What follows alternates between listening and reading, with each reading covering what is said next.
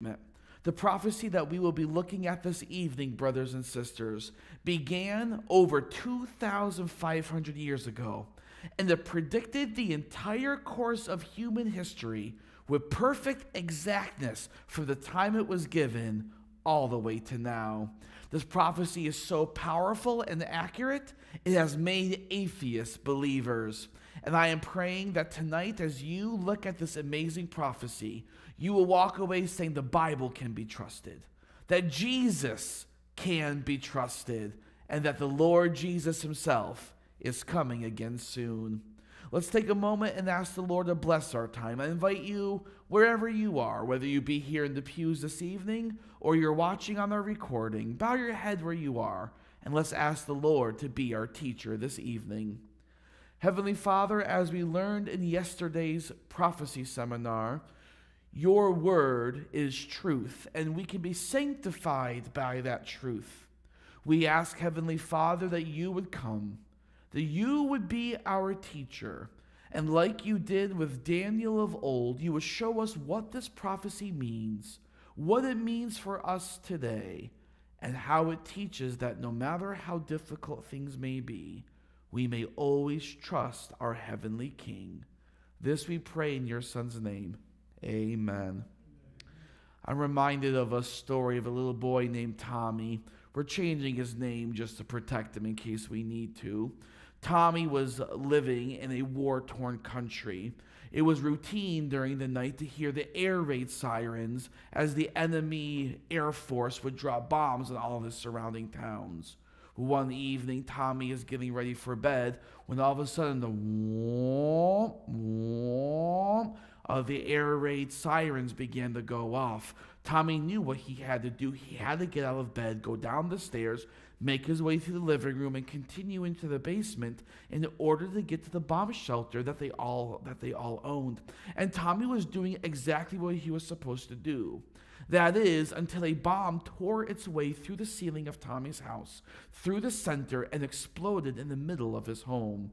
Luckily, and praise the Lord for this, his home did not fall. But as the explosion occurred, flames began to come up the stairway, which was Tommy's only way out. He rushed back to his room and closed the door, but very soon he began to see the flames leaking underneath the door frame, an enemy invading him, even though, of course, he wanted to be safe. There was no other choice. He had to jump out the second-story window. He rushes to the window, he opens it up, and he begins to yell down for help, but he couldn't even see the ground. The smoke of the house was billowing up. The plumes were so dense and dark, Tommy couldn't even see out his window.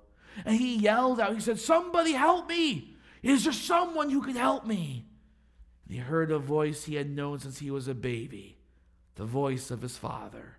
His father said, "Tommy, jump." And Tommy begins looking, but he can't see anything. He says, "Father, how can I jump? I can't see you." But of course the father said, "But Tommy, I can see you. If you trust me, jump." And Tommy, knowing he could trust his father in the past, the present, and the future, he trusted his father with his very life. And he jumped out of the window, not because he could see the father, but because the father could see him. And of course, as his son came down, the father dutifully caught his baby boy and walked him and carried him to safety. You know, brothers and sisters, we find ourselves asking questions like that little boy as well. "Father, I cannot see you." Have you ever found yourself asking a question? Let's get my slide going here. Can we get this working, Bob? We go okay? Let me know if we're good so I can try moving on. There we go. We also have asked questions before, haven't we? Like, can I trust the Bible? We've asked questions, can I trust God, that he is in control of the future? And as we watch human history continue over centuries and centuries, can I really believe that Jesus is coming again soon? You know, this idea of trust, it is integral to Bible prophecy. We see that God perfectly describes human history from past and present and future. And as we see God perfectly describe history, we learn we can trust God. And if I can trust God with my past, that means I can trust God in the present, right? If I can trust him in the present, I can trust him with my future. And if I can trust God with my future, I can trust God with my very life. That's one of the main things that Bible prophecy is here for, friends. It is here to teach us that we can trust our Father who is in heaven, that we can trust that Jesus is the one in control, that even when the plumes of smoke of this world rise up and they blind us to seeing the presence of the Heavenly Father, Bible prophecy teaches us that we can always trust God above. Some people want to study Bible prophecy because they like the doom. They like the gloom. Do you have a friend in your life or ever met someone who all they do is like drama? They just it's like they're the flame and you're the poor moth, and you're just dragged into whatever that they're going through, right? I have one of those in my life. I was just talking to them the other day, and they were rip snorting mad, and I'm just talking. I was, what's the problem? Do you need me to come help you? They said, yeah, I'll tell you the problem. I missed my turn half a mile ago. Now I got to turn all the way back around and go on back there. I'm like, you're not living in Gaithersburg, A half mile won't cost you an hour, right? But that's just drama. Now, some people, they come to the Bible prophecy because they want the drama. They want the doom and the gloom. And don't get me wrong, there are some scary things in the Bible prophecy. There are some dire warnings God wants us to know. But we need to remember the Bible prophecy is not meant to bring you to despair. It's meant to bring you to hope. To know that Jesus is in control, that you can trust him, that even when things are spiraling out of control, the Lord has everything in his hands. And tonight I want to show you a Bible prophecy that proves beyond a doubt that you can trust God with everything. This Bible prophecy was written in the book of Daniel. It was penned over 2,500 years ago, and it tells us with beautiful exactness exactly what to expect with human history, but it ends in the most glorious kingdom you will ever know, the kingdom of Jesus Christ. And as we look at this Bible prophecy together today, you are going to learn that you can trust your Bible. You're going to learn that you can trust that the future is under God's control, and you can trust that Jesus is coming again soon. Now, I tend to talk to a lot of different kinds of people. I love talking with people. Everyone you talk to is an adventure. It's a story that you would never hear if you didn't ask them to tell it. I get to talk to Christians. I get to talk to Muslims. I get to talk to atheists. And I've had atheist people come to me and say, okay, pretend I was open to thinking the Bible was trustworthy and true. How would you prove to me I could trust the Bible? And every single time I go back to Daniel 2 and I asked them, I said, if I can show you a Bible prophecy that was able to predict human history accurately for over 2,500 years, would you be willing to accept the Bible? Now, of course, they say, of course, if you can do that, and we come to Daniel 2. Now, here's the thing.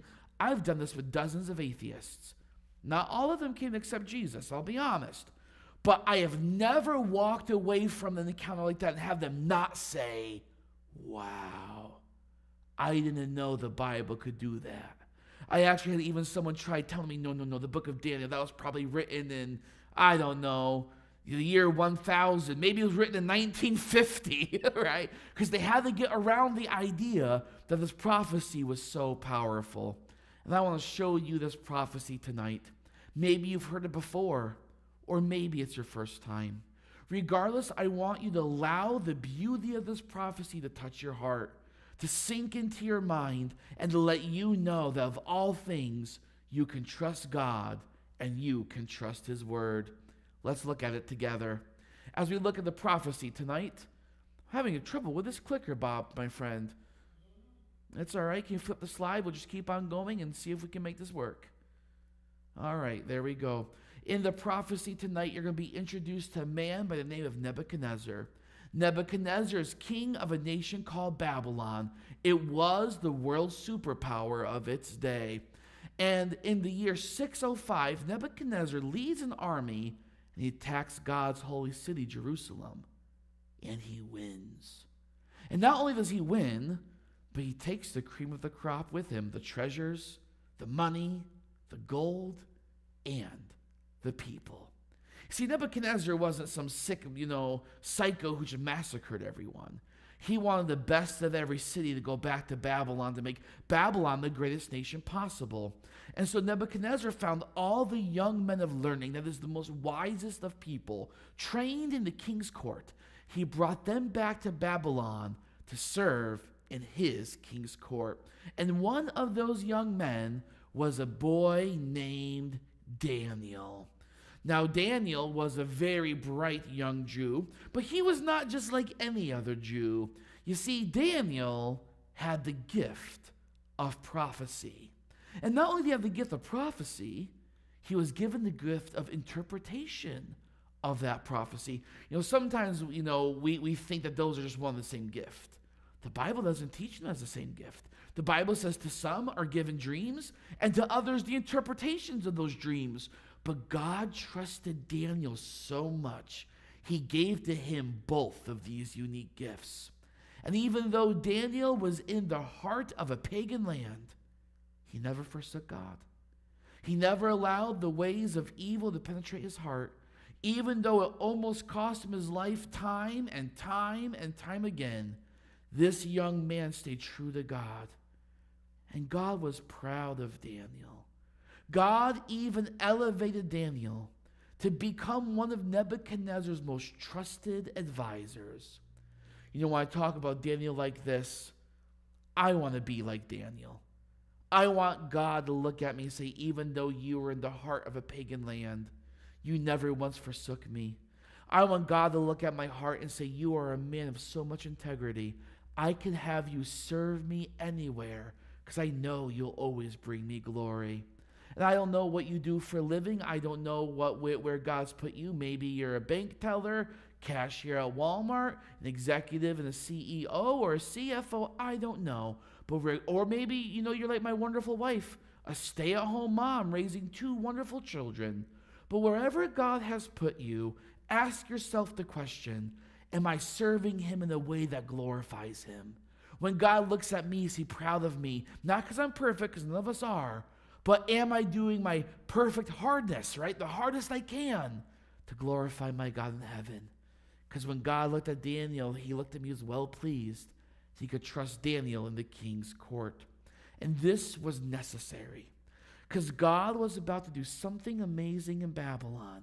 That he needed a man of God in the right place at the right time. Because God was about to send Nebuchadnezzar dreams. And Daniel would be the one anointed who could interpret it accurately. Let's begin looking at the prophecy together, shall we? Picking up in Daniel chapter 2, verses 1 through 3. Here the Holy Scriptures read, Now in the 2nd year of Nebuchadnezzar's reign, Nebuchadnezzar had dreams, and his spirit was so troubled that his sleep left him. Then the king gave the command to call the magicians, the astrologers, the sorcerers, and the Chaldeans to tell the king his dreams.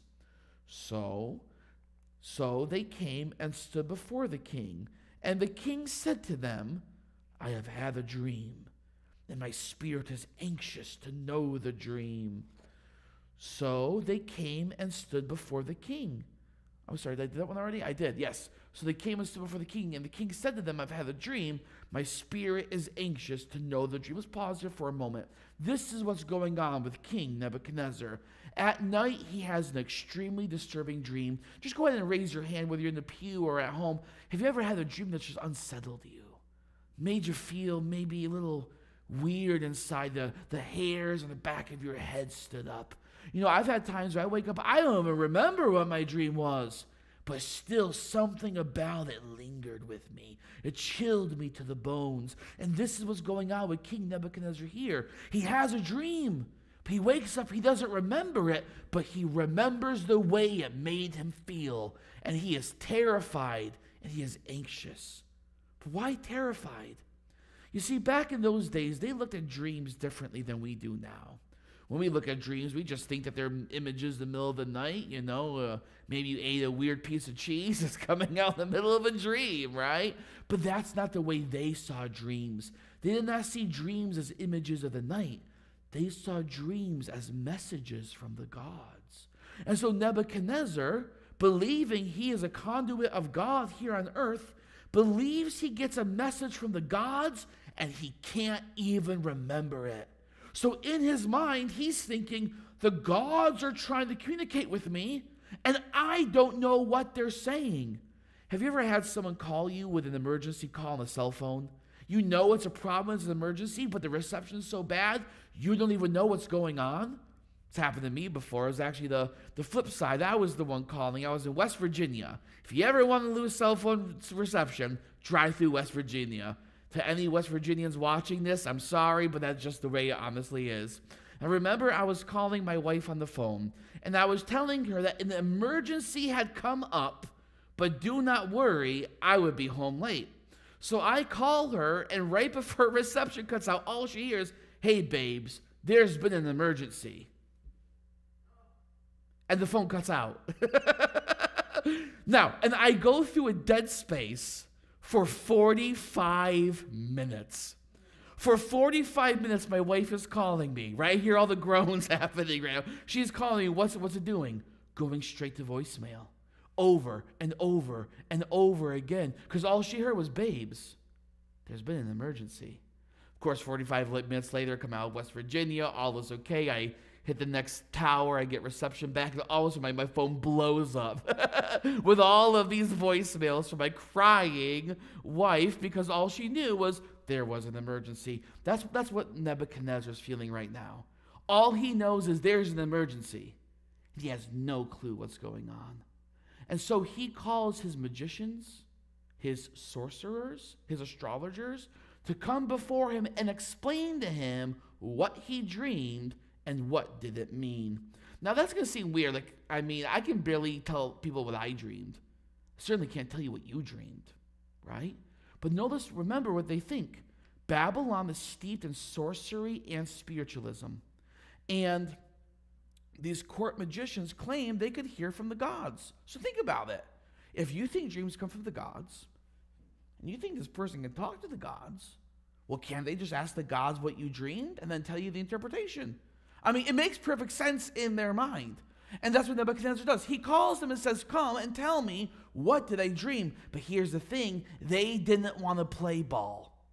They didn't see, that's not how it normally worked. How it normally worked, Nebuchadnezzar just told them the dream, and they could come up with the interpretation. But that's not what happens here. And so the scriptures say, then the Chaldeans spoke to the king in Aramaic, saying, "O king, live forever, bless you. Tell your servants the dream, and we will give you the interpretation." Notice, they are outright defying their king's command. Their king was clear. Tell me the dream, and then give the interpretation. Because here's the thing. They can give a false interpretation. They can easily be frauds. You can fake an interpretation, but you can't fake telling somebody what they dreamed. And Nebuchadnezzar knows that. Because he knows the stakes are high. That whatever the gods are trying to say to him, it needs to be heard, and he cannot deal with charlatans. And so he asks them, "Tell me what I dreamed," and they won't do it. And King Nebuchadnezzar becomes furious. The scripture continues, the king answered, and it said to the Chaldeans, that is his advisors, "My decision is firm. If you do not make known the dream to me and its interpretations, you shall be cut in pieces, and your houses shall be made an ash heap." For this reason, the king was angry and very furious, and gave the command to destroy all the wise men of Babylon. So the decree went out, and they began killing the wise men, and they sought Daniel and his companions to kill them. Notice how angry Nebuchadnezzar is. He's like, "I'll kill you and burn your house down." That is literally what he said to the people. Then he meant it. And now it says they went out and they were killing the wise men. To be fair, we are about to learn they don't immediately kill the wise men. More likely, the Hebrew is telling us they went out to follow the king's orders, right? Because Daniel intervenes in just a moment because God is too gracious, listen, to even let these pagan wise men die. Because God wants to keep working through Daniel to speak to them, to even bring them to the one true God. And so God intervenes to Daniel, and the scriptures say in verse 19, then the secret, that it was the secret of the dream, was revealed to Daniel in a night vision. So Daniel blessed the God of heaven. So Daniel in the middle of the night receives the dream and its interpretation. He runs to the guard. Listen, he runs to the guard who's in charge of killing him. That's faith right there, brothers and sisters, right? Daniel knows this guard. I forget his name off the top of my head, but he knows this guard is set to kill him, and he runs to him. And he tells the guard, hey, wait. He says to the guard, do not destroy the wise men of Babylon. Bring me in before the king, and I will show the king its interpretation. So then Daniel goes before the king, and as King Nebuchadnezzar looks at one of his most trusted advisors, he says to him, are you able to make known to me the dream which I have seen and its interpretation? Right here, Daniel's about to prove he's not like the rest. He's not a charlatan, because he is the one advisor in the court who really does talk to a God, the one true God, the God of heaven. But Daniel does not want to take credit for what God alone can do. Now picture this. He knows there are guards searching to kill him. He knows there are guards wanting to go out and kill the other wise men. The king is about to kill him and burn his house down, okay? And the king asks him, can you give the interpretation? And the first words out of Daniel's mouth are, no. No. No wise man, enchanter, no magician, no astrologer can show to the king the mystery that the king has asked. Now, I don't know about you, but have you ever someone got just even a sentence of their answer, and you already know you're angry at them, right? Like, that is not what you wanted to hear. That's not what you agreed to. That's not what you said. They are just one sentence in, and this whole conversation is about to get derailed. And I envision, I want to be honest, the Bible does not specifically say Nebuchadnezzar got angry, but knowing how humans are, I can see him start fuming at this moment. But then Daniel wants to let him know the reason why. No, there is no wise man. There is no magician who can do this. But, there is a God in heaven who reveals mysteries. And he has made known to King Nebuchadnezzar what will be in the latter days. Think about this for a moment. How awesome is that? When given the moment, and Daniel could have hogged all the attention, he was still humble enough before this king to give glory to the one true God. And it's because he would give glory to the one true God, we're going to get ahead of ourselves here. Daniel outlives 3 kingdoms in that exact same area. In fact, we will look at this prophecy that after Babylon came 2 other kingdoms. Everyone else gets killed, but you know who remains? Daniel remains. God trusted this man enough that he was in the inner court of not 1, not 2, 3 different kingdoms. I hope each of you are as full of integrity as Daniel. So when God looks at you, he could trust you to live all your days to his glory. Then Daniel begins to proceed and explain to the king what he sees. He goes on and says, O king, O king, were watching, and behold a great image. This great image, whose splendor was excellent, stood before you, and its form was awesome. That's breathtaking, is what it means. This image's head was of fine gold, its chest and arms of silver, its belly and thighs of bronze, its legs of iron, its feet partly of iron and partly of clay. You watched while a stone was cut out without hands, which struck the image on its feet of iron and clay and broke them in pieces. Then the iron, the clay, the bronze, the silver, and the gold were crushed together and became like chaff from the summer threshing floors. Chaff is this little tiny fine particle that happens as all the wheat is mushed together. So just think of it as fine dust. Daniel is literally saying the stone came, hits the statue, and grinds it up to the finest dust possible, so it just blows away in the wind. The wind carried them away, so that no trace of them was found. And the stone that struck the image became a great mountain and filled the whole earth. Let's take a moment and summarize, because we heard a lot in there. We want to make sure we have it together to understand the prophecy. First, Nebuchadnezzar sees an awesome statue. Something that literally was so amazing, it stole his breath away. But toward the end of the dream, he sees a rock that comes down out of heaven and strikes the statue on its feet. But then this rock grew and grew, as great as a mountain, until it filled the entire earth. Now, I envision that as Daniel's explaining this, Nebuchadnezzar's like, yes, that's my dream. That is exactly what I saw in my mind. Now, Daniel, tell me, what does it mean? And so Daniel proceeds to begin giving an explanation of what the dream meant. So as we look at this now, we want to ask ourselves, what did the dream mean to Nebuchadnezzar? And what did the dream mean for you and I today? Let's look at it. Daniel says, this is the dream. Now we will tell the interpretation of it before the king. You, O king, are a king of kings, for the God of heaven has given you a kingdom, power, strength, and glory. And wherever the children of men dwell, or the beasts of the field and the birds of the heaven, he has given them into your hand and has made you ruler over them all. You are this head of gold. So let's be clear here. We find a prophetic principle.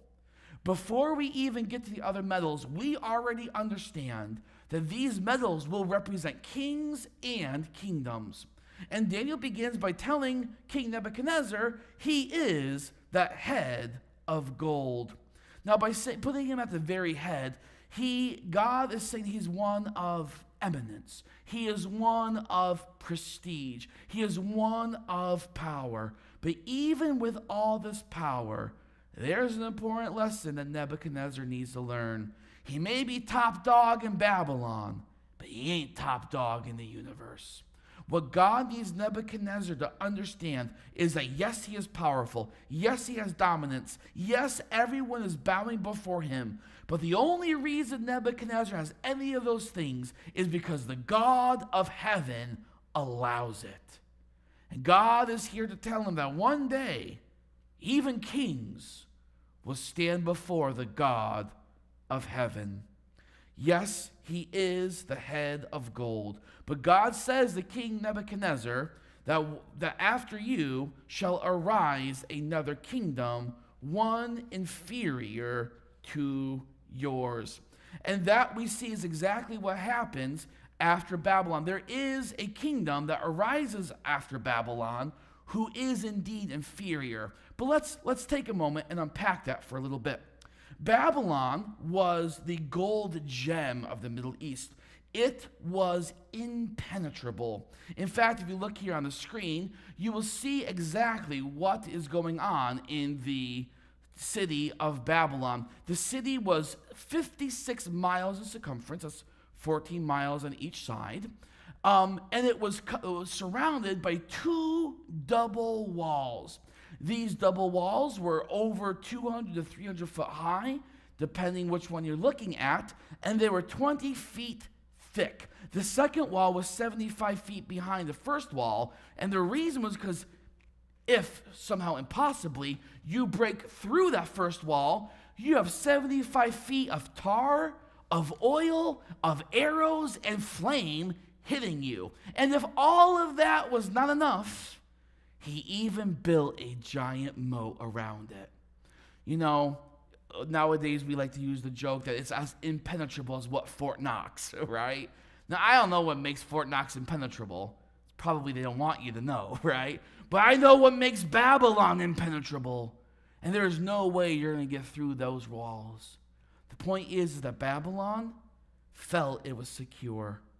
But God said, after you, there will come a kingdom inferior to yours, but it will indeed overthrow you. How in the world could that happen? Well, we know from, I got ahead of myself here, I'm sorry. Daniel 2:39, just to show you, the Bible does say what I said it said. But after you shall arise another kingdom inferior to yours. And what was that kingdom? It was the kingdom of Persia. Or historically it would be Mede and Persia, Media Persia. Now, how was it that this little tiny nation, who actually was two nations combined and inferior to Babylon, how did it conquer that great nation? Well, do you remember earlier how I talked to you about that moat that went around the city? You see, Babylon was built on the main river of the area called the Euphrates River. And as far as the Babylonians were concerned, they had enough food and water. They could spend 5 to 10 years with a siege and never once worry about defeat. But the Persians came up with an idea. They knew they could not go through Babylon's walls. They knew they could not go over Babylon's walls, but they could go under them. And so they decided that they would begin building a dam miles upriver and completely divert the river, thus lowering the Euphrates River, and they can march right underneath those gates, come right in the city, and launch their attack. And that's exactly what the Persians began doing. They began to divert the Euphrates riverbed so that the riverbed would drain. And then they would walk right underneath the walls, enter the city, and that's what they did under General Cyrus, King Cyrus. And they were able to attack Babylon, and they sacked the entire city. Now, if you're thinking about this, you're going to ask your voice, okay, wait, hold. Okay, so you're telling me, hold up, let me make sure I get this. You're telling me that somehow this weaker nation has an army coming up in the dust, and the scouts never see this army coming. Number two, you're telling me that they take days to drop this riverbed down, and no one just notices the river is going down a little bit here. And then you're telling me that the army continues to march and the scouts still don't see the army is coming. And you're telling me that the soldiers somehow in Babylon were incapable of even giving a slight defense against them. How is that possible? Well, first I'm going to say it's possible because God said it was going to happen. That's what makes it possible. But there's also another reason, because the king was throwing a drunken party for his entire kingdom. In other words, King Darius had gotten everyone so drunk, they were incapable of literally even standing in defense of their own city. Now, when I think about all of those that had to come together, the scouts could not see the army coming. No one noticed the river going down. No one noticed the army approaching. They came in when everyone was drunk, just so happens, and it just so happened that the people surrendered the city because they couldn't even put up a fight. Now, some people will say that's a coincidence.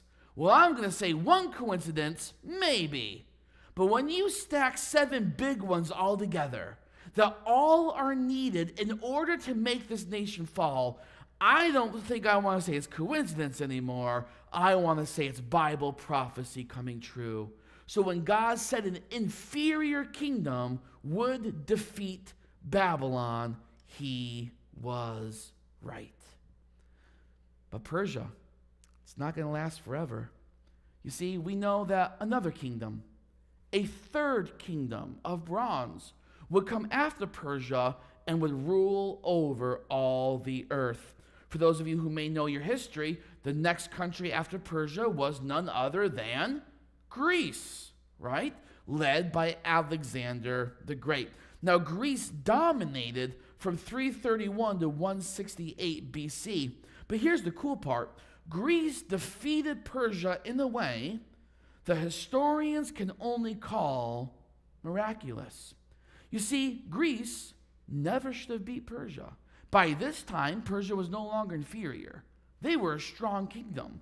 And yes, Alexander the Great may have been expanding in Macedonia and down into India, but he wasn't a match ready for Persia. And they knew it. In fact, when Alexander the Great marched his army against Persia, Persia outnumbered him 20 to 1. 20 to 1. And yet Uriah Smith, in his commentary on Daniel Revelation, he says that suffice it to say that the deciding point of battle that's between Persia and Greece was reached on the field of Arbela in the year 331 BC, where the Grecians, though only 1 to 20 in number as compared to the Persians, won a decisive victory. Let's be clear here on this. Historians are going to tell you this. This was not just a victory. It wasn't just that Greece beat some of Persia and ran away. This isn't guerrilla warfare. This was the turning point of the war. Literally, Greece, outnumbered 1 to 20, not only won the battle, but they won it with such power, it literally led to Persia crumbling. Now, when's the last time you heard of a battle where someone was outnumbered 20 to 1, not only winning a decisive victory, but that very battle being the turning point of the war? Now, I like to study history, and I've never heard of such a thing until this. Could it be a coincidence? It could be. But when these coincidences begin to add up, I believe we're seeing with our own eyes the Bible prophecy is coming true. But even for as strong as Greece may be, they were not going to last forever. Daniel said another kingdom would come, a fourth kingdom, shall be as strong as iron, inasmuch as iron breaks in pieces and shatters everything. And the kingdom that came after Persia was the kingdom of Rome. Iron is a good way to describe Rome, isn't it? This kingdom lasted for over 600 years. They were the terror of their world. They rampaged everywhere, brought everyone under their oppression and subjected them. They indeed were an iron kingdom. I love how Edward Gibbon in his book, Decline and Fall of the Roman Empire, put it. Now, I want to be clear here. Edward Gibbon is not a Christian. He is not, as far as I know, he does not have any Christian religious affiliations. And yet, notice the language he uses to describe all four kingdoms, including Rome. The images of gold, silver, or brass, that's also bronze, that might serve to represent the nations and their kings were successfully broken by what? The iron monarchy of Rome. Now just let us sink in for a moment. He's not a Christian. He does not believe Bible prophecy. He does not believe what you and I are learning today. And yet he uses the exact same biblical language to describe not one, not two, but all four kingdoms that we read about in the book of Daniel. Even atheist historians will tell you that iron kingdom was indeed Rome. So we've seen so far 4 ancient kingdoms that the Bible foretold in advance with beautiful accuracy. But it does not end there. Actually, something is about to happen in prophecy that creates a turning point in all of world history. Because you see, up until then, whenever a country or a nation ruled, it was the big daddy. It was the superpower of its day. And it meant differently than when we say superpower now. They meant they literally controlled the entire then known world. Okay? And their power could go off to any direction they wanted it to. But God says that from that moment on, there was not going to be any one superpower that controlled everything again. In fact, the world would split.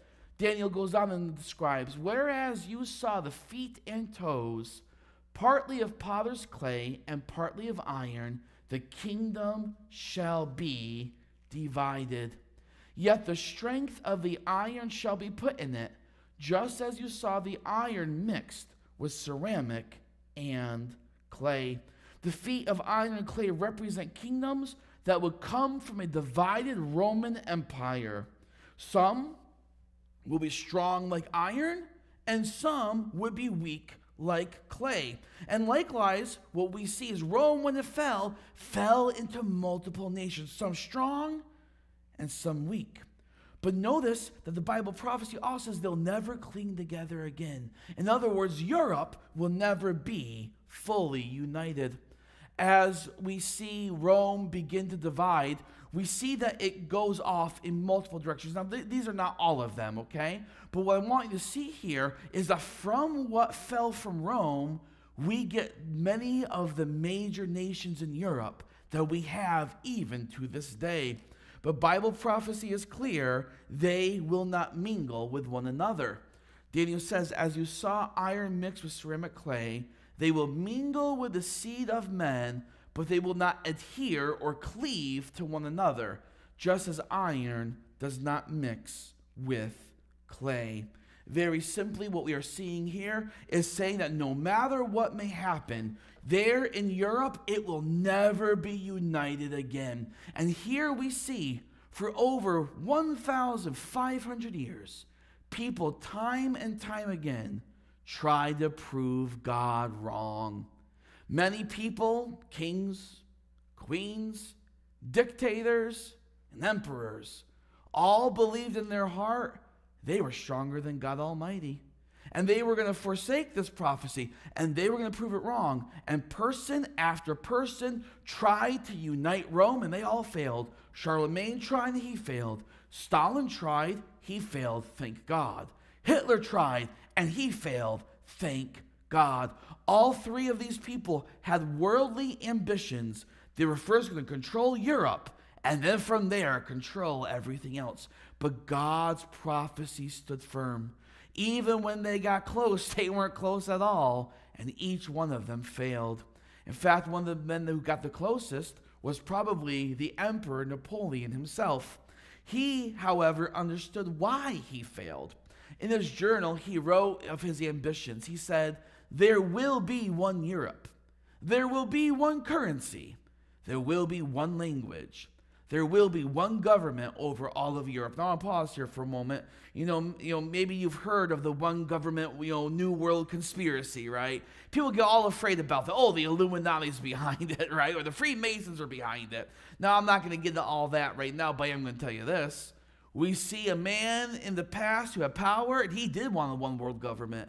He did want to bring in total control, and he wanted to prove God wrong. And so he tried to conquer all of Europe, and he almost succeeded until he went up against the Duke of Wellington. And as Napoleon began to march his troops into that final battle, an uncharacteristic, see how these coincidences keep coming up over and over again?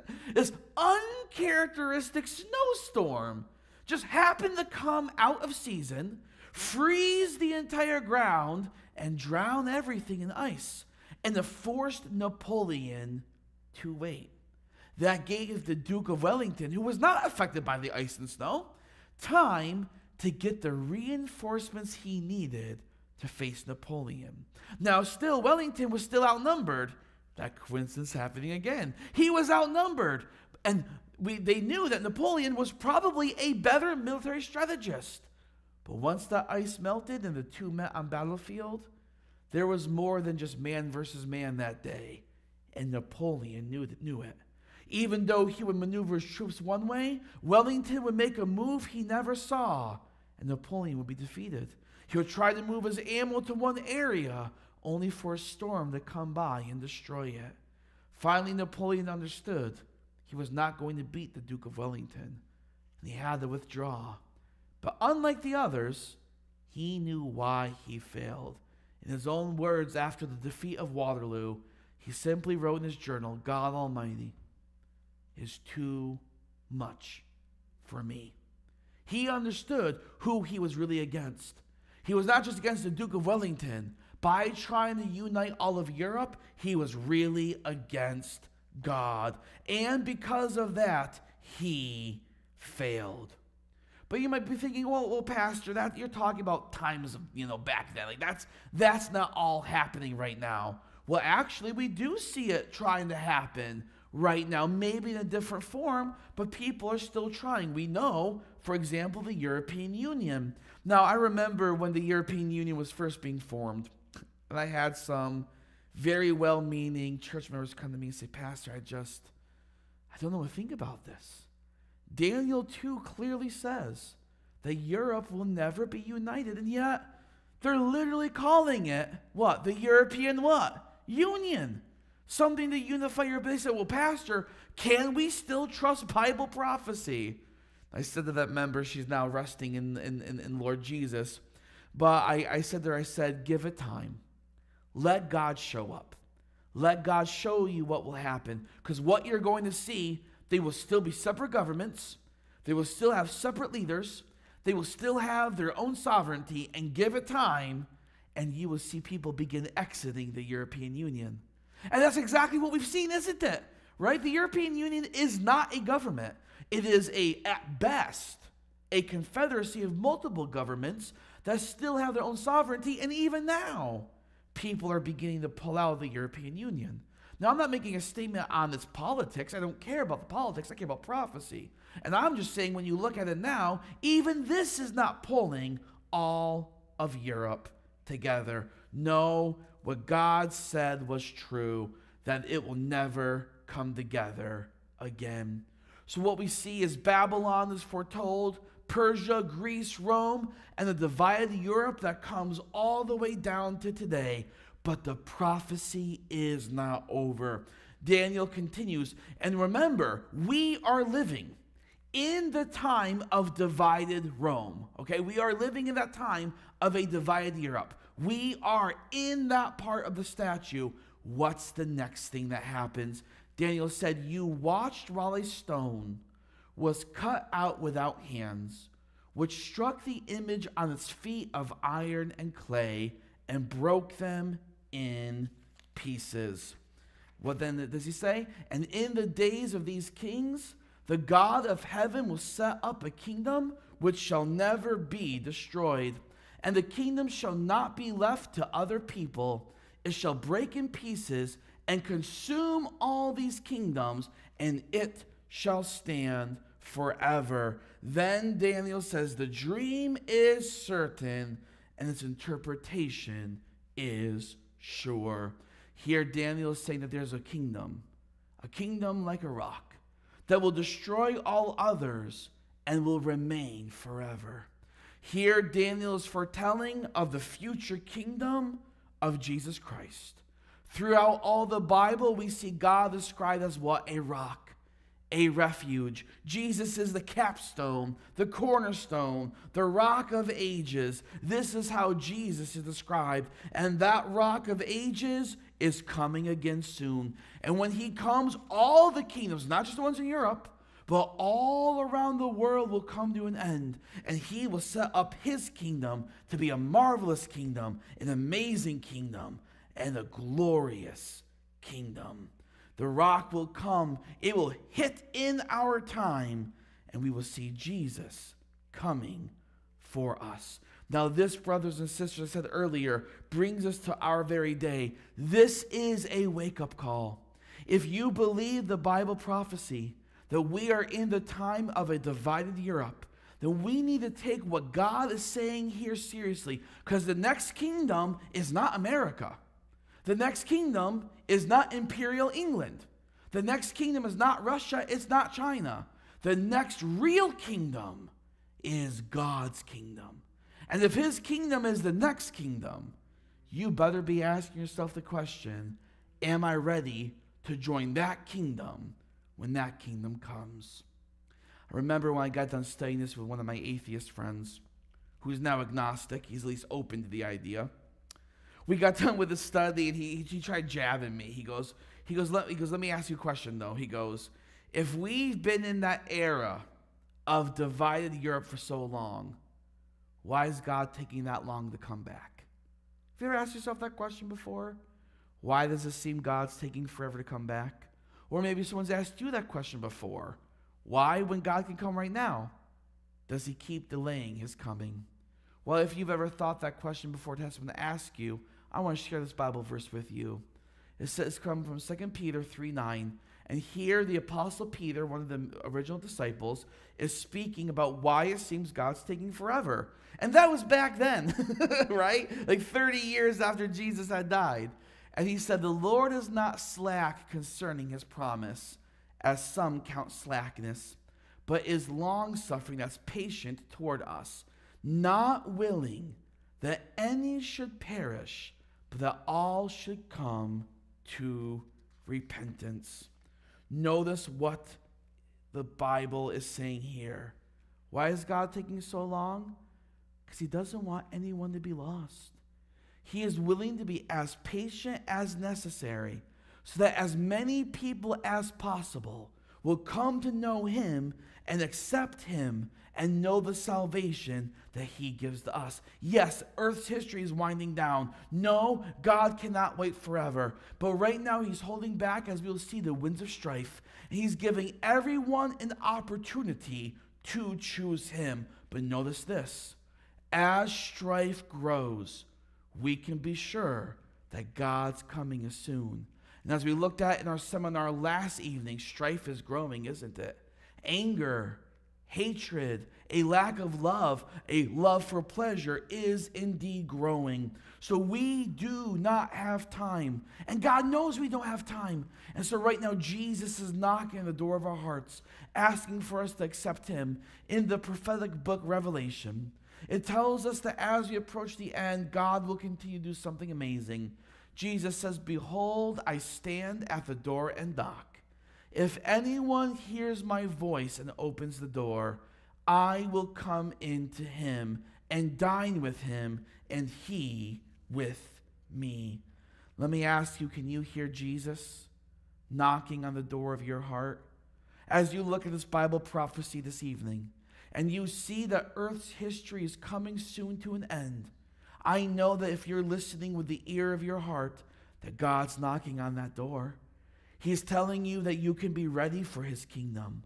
And it's a glorious kingdom, a wonderful kingdom. We're actually going to learn about the prophecies of heaven in tomorrow's study. So I don't want to talk too much about it right now, but you're going to find that it's a glorious event. It is a glorious kingdom where all pain, all death, all agony, all disease, all cancer, every bit of evil, it's gone, and it's gone forever. That's what's coming next, brothers and sisters. Yes, we're going to have to deal with some antichrist. Yes, we're going to deal with tribulation. Yes, we're going to deal with the beast from the earth, the beast from the sea, and the mark of the beast. All of that's going to happen, but never forget what it's pointing to. It's pointing to Jesus. It's pointing of how you can navigate the pitfalls of the end times so you can accept Jesus.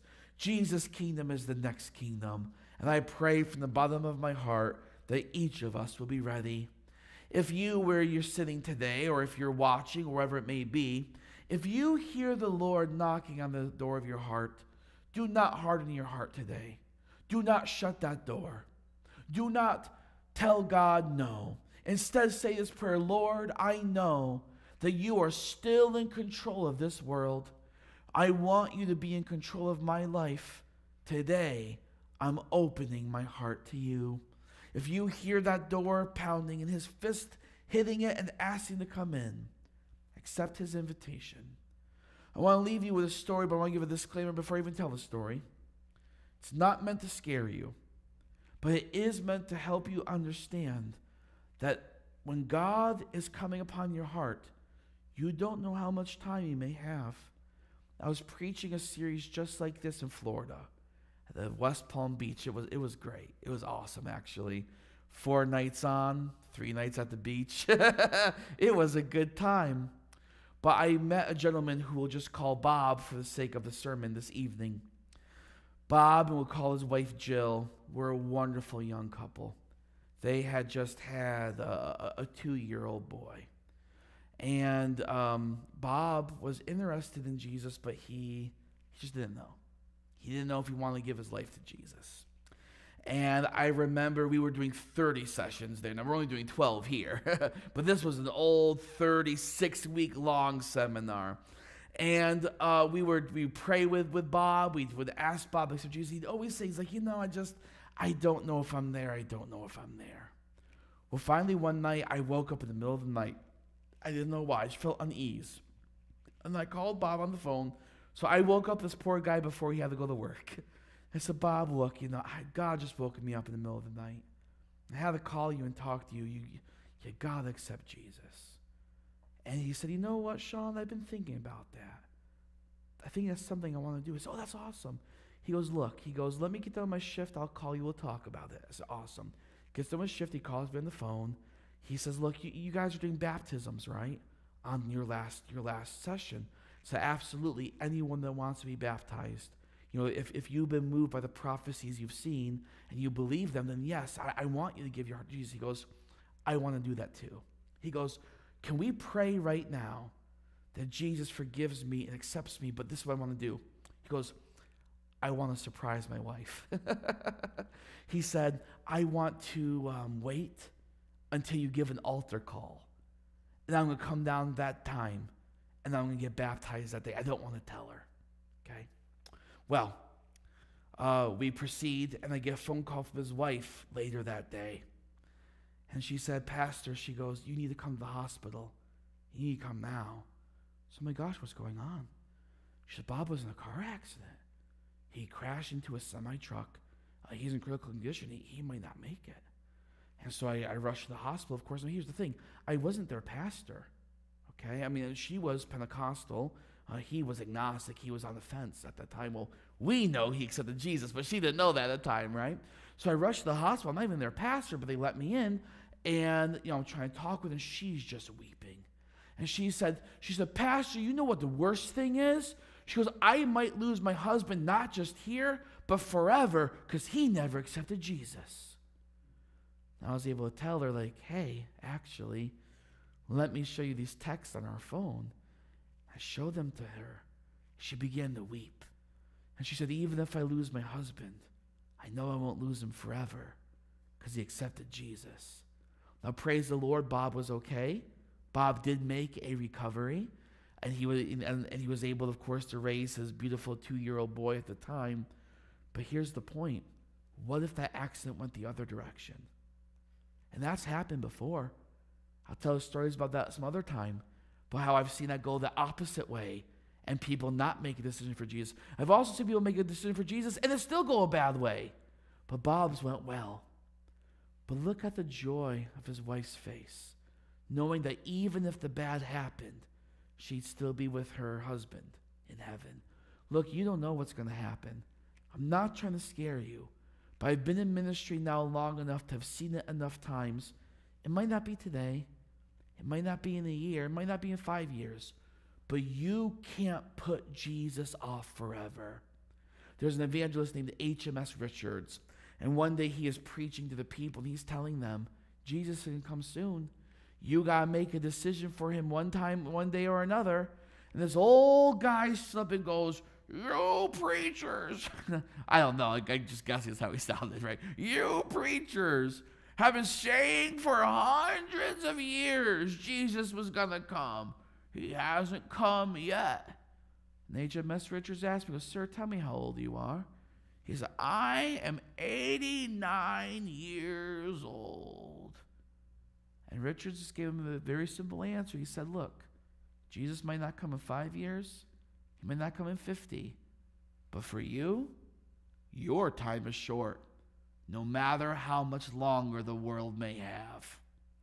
And that's true for all of us. Sure, Jesus might not come for another 100 years, but you don't got 100 years to wait, and neither do I. If Jesus is knocking in your heart, today is the day to accept him into your life. And so I want to ask you, if you want to accept Jesus as your Lord and Savior, to listen to him as he knocks upon the door, just raise your hand right now. Let him see those hands, that he'll mark your name in the book of life. Let us pray. Heavenly Father, we thank you that you have shown us with this Bible prophecy that we can trust the Bible and we can trust you. And if we can trust you with our earthly life, we certainly can trust you with our eternal lives as well. And we know that someday soon, Lord, you will come and you will set your kingdom up forever. And there will be a kingdom without end, one that's ruled with peace, with grace, and with love. May we all see you there, Father. We say this in your Son's name. Amen. I want to thank you all.